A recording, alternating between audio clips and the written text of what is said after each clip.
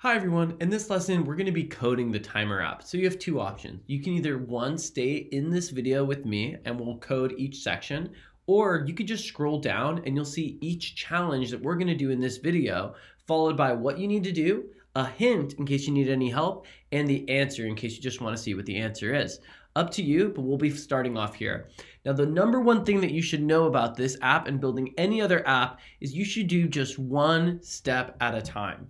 That way you could figure out what went wrong. Because if you coded 10 things and then your app isn't working, you have to figure out where in those past 10 steps did you make a mistake. Where if you instead did like 3 things and then you tried it out and realized it didn't work, you have way fewer options to narrow down where something went wrong. So just keep that in mind as you're coding. So the first thing that we need to code is we need to change the text input.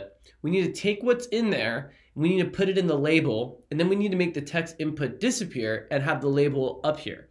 And then we want to have the timer component start, and that'll be the next challenge to get the timer to go down.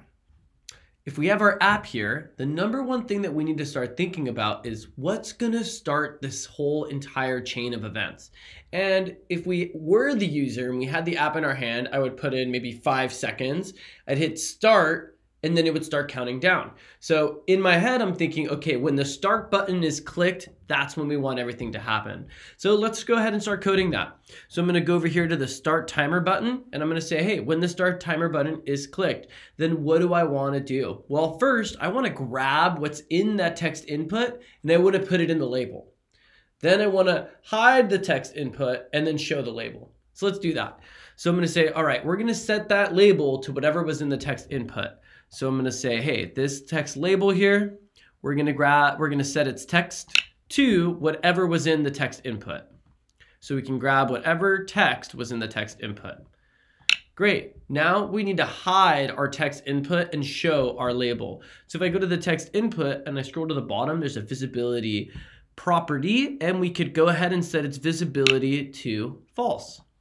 Then what we need to do is say, hey, for our label, we need to set up that visibility to true. So I can just copy and paste this, put it in here, and change, using the drop-down menu, the component to be the label, and make the visibility using the drop-down menu true. Great. So now I've got the label grabbing the text from the text input. I've got the text input hiding, the label showing, and now all I need to do is start the timer. So all I got to do is go to the timer and say, hey, start. Now let's test this before we go on to the next challenge. I'm just going to go to live test here, and I'm going to type in 3 and hit start. And there we go. It grabbed what was in the text input, it put it in the label, and the timer is running in the background, but nothing's happening because we didn't tell the app what to do. And that's going to be our next challenge. We're going to go ahead and make the label decrease. So we need the label to change by 1 every second, or every time the timer fires. We need the label to change by 1.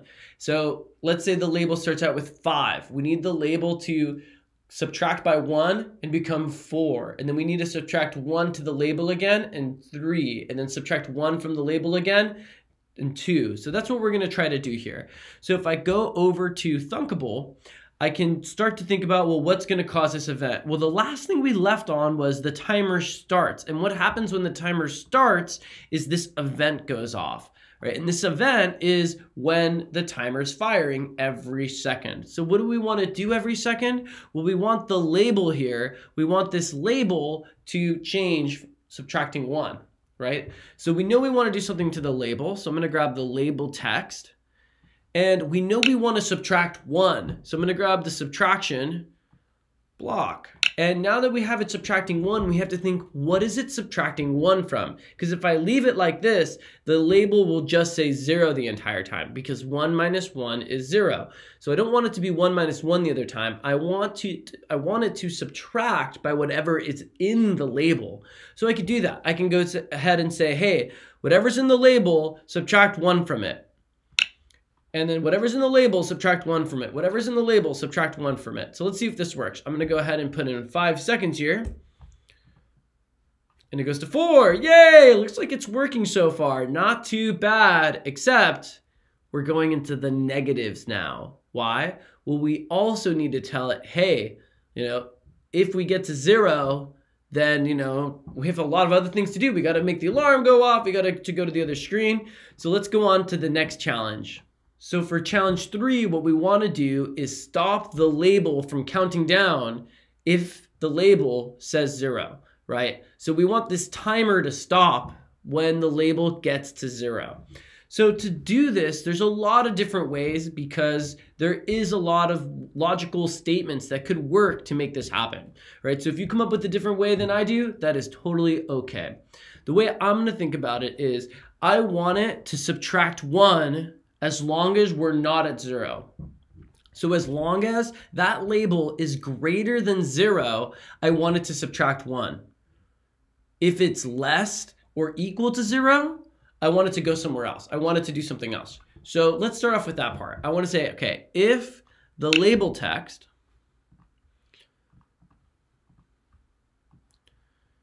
is greater than 0, so I can go to logic and grab a get greater than. So I can say, hey, if the label text is greater than 0, so I can go to math and grab a 0 block, then I want it to subtract by 1.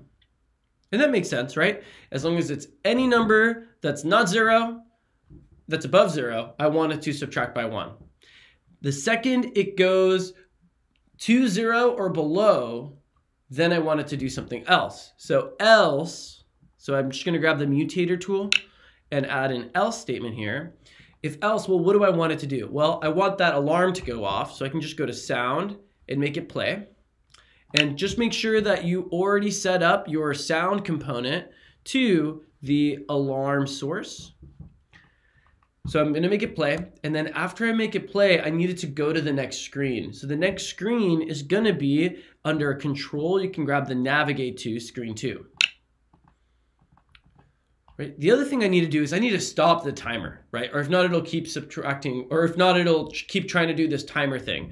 So I need to go to the timer and set it to stop. Great. Let's see what this does. So if I go in here and I type in 5, it'll go 4, 3, 2, 1. And right now I can't stop that. I can't get the timer to stop.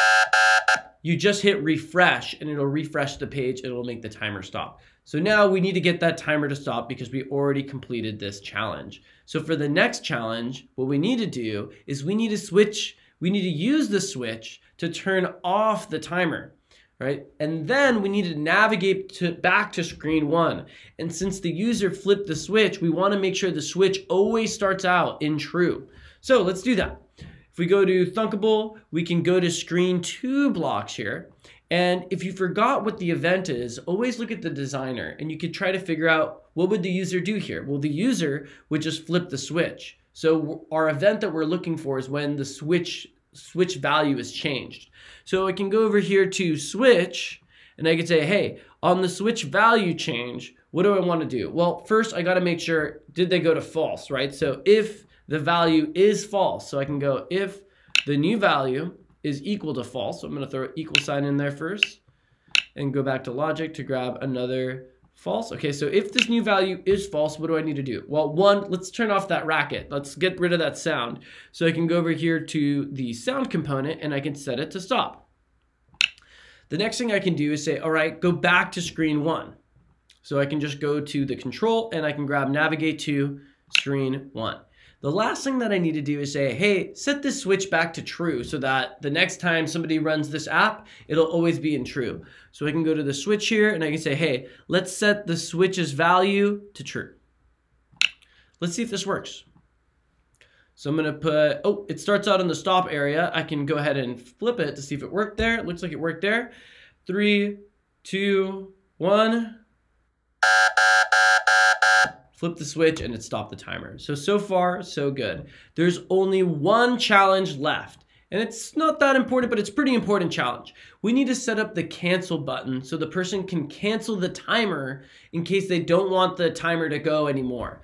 So here is our screen, right? And there's this cancel button here. And we want it so that when they click the cancel button, everything stops and the text input shows up again, the label disappears, and they can edit the text again. So let's do that. So when the cancel button is clicked, that's always where we start the event. So when the cancel button is clicked, we're going to say, all right, let's go ahead and first, let's stop the timer. So I already see the block right here, so I'm just going to copy and paste it.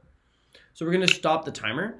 The next thing that we're going to do is we're going to set the label or make the label disappear and the text input up here. We already have those blocks right here, so I'm just going to copy them. So we're going to make the text input set the visible to true so that they can change the time if they want. And we're going to set the label to false.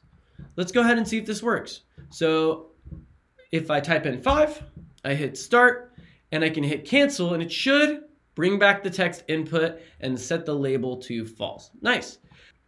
So that's it for this lesson, but in the next lesson, we've got a really great new feature. That feature is to add seconds and minutes in the timer so that the user can put in minutes and seconds together. The app would add them together and start counting down from there. I'll see you in the next lesson where we'll tackle that issue.